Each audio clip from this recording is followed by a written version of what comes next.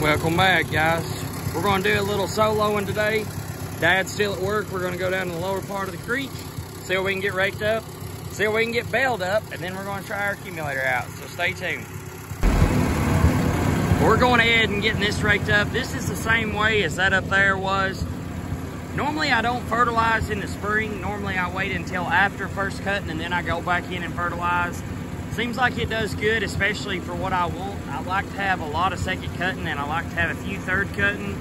My first cutting hay is not bad by any means, but it seems like I like to have the bladey stuff a lot more. But we're just going ahead and we're putting 3 into 1 again, and we'll go ahead and get baling. Now you may notice this looks a little golden color, and I'll tell you why it looks a little golden color. In this field, I have a lot of this Virginia fescue, I think is what it's called. It's got a little bit of yellow head on it, and it doesn't really make much hay. Now, of course, I saw some fescue, some regular one, Kentucky. Saw some orchard grass in here too, but that's why you see that golden color. It has a lot of that Virginia fescue, and I think that's the name of it, but you guys can go ahead and correct me. You can kind of zoom in and see a little of it there. It's got the little golden heads on it. I believe that's what it is. We're gonna go ahead and we're gonna finish raking up, and we'll go hook up our baler, and I'll show you our accumulator.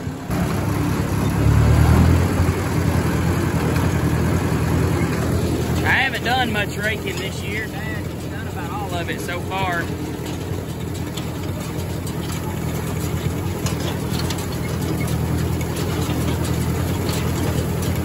I know it's a love-hate relationship with these old bar rakes like this, but like I said, I like mine. You can tell how good they clean up. Now, this field was mowed Saturday night, and it is Thursday now. We kind of had a little spot there where it was giving a lot of showers, so I didn't kick it until yesterday.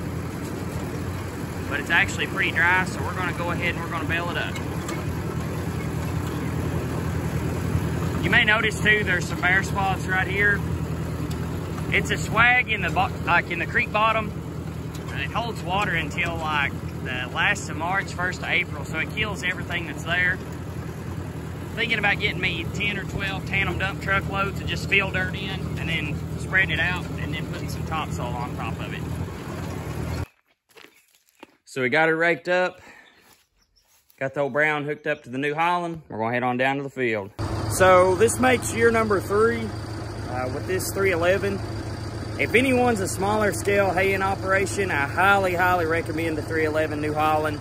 I love mine. It's a lot more capacity than say a 273 or anything like that, or a 68 Superline or anything like those. It can take in a lot more hay, but it's still on the smaller scale. It doesn't quite take as much horsepower to run as say a 565 or 575. And it's still got a pretty good pickup size head on it. So this is where this baler came from, new Lebanon equipment, Lebanon, VA, Ford New Holland case. If anyone knows that dealer or anybody heard of that dealer, go ahead and comment below and see if it's still around. I don't know, I haven't really looked it up and saw. Also, if you get a 311 and you see a Ford sticker on it, that's some of the last 311s that was made. In the early 90s, Ford and New Holland done a merger where they were both kind of together. That's why some of your 4630s, 3930s, 5030, they kept the same style tractor, but they just put New Holland on them instead of Ford.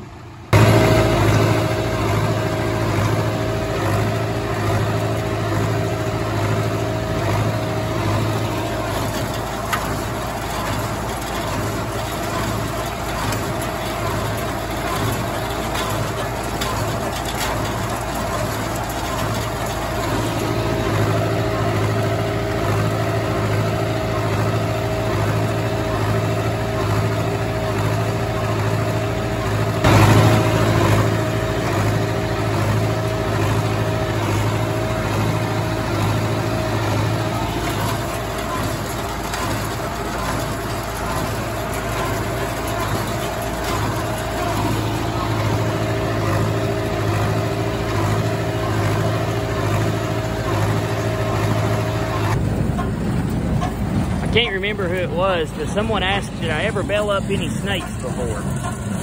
Well, almost, just did. Run that baby at 540, guys. Don't be afraid of them.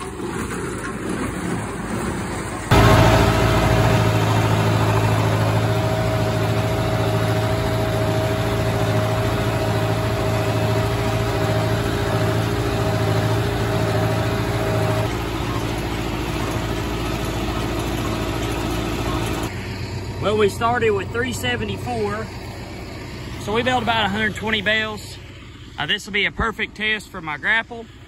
So what I'm going to do, I'm going to go up, take a little water break, and then wait for Dad to come home so he can drive the truck for me and maybe guide me. Like I said, this is my first time using one of these, so you guys are going to be right here with me.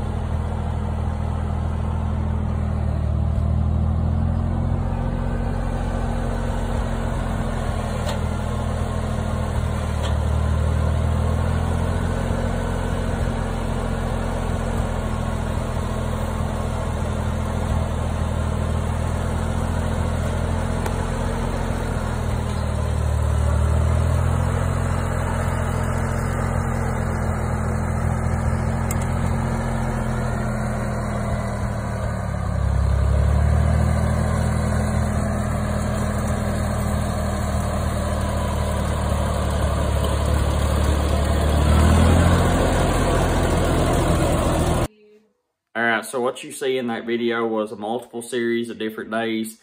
It's probably over a span of 3 or 4 days worth of footage. We baled, I think it was Friday, some, then we baled some yesterday. Today's Sunday. I'm just now getting the video together. Obvious problems is number one, it's too much weight for my loader. It lifts the grapple fine. I went down and helped Aaron load up some round bales. It lifts a round bale fine, but the problem is where there's so much weight out forward, past the tractor, it's just too much for the old tractor. Now, there are ways that we're working around it. If you kind of are going through the field and you're hitting some small dips, maybe, it kind of does take a little pressure off of it and gives you a chance to raise it up 4 or 5 inches, which is probably not really recommended, especially with a bigger dip, because, you know, you could probably break something. But in a small dip, like just a small smooth dip where it just gets a little bit of bounce to the loader, sometimes it'll go up. But the way that we've been doing it is just imagine my hand as the grapple. If we can get it up 6-7 feet, we set it on the edge of the baler and then set it flat, and then we raise it up. And you can actually work it up, pull up until you're eventually 10-11 feet high, which has worked out pretty good, but it's just slow. Once again, this is definitely not recommended on a tractor that old, but it's working for what we're using it for.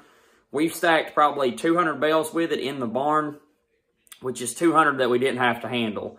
Now, is this going to be something that's going to be forever? No, this is probably just a temporary use for that tractor because it's so worn out that if any one wrong thing happens, it could probably break the front end out from under it. But I told y'all we were going to try to use the grapple on it, and like I said, we were able to get 200 bales in the barn without touching any of it, so that's pretty awesome. I hope you guys enjoyed the videos. We're finished up with first cutting here, so we're going to do some other odd jobs until second cutting comes around. Have a good one, folks.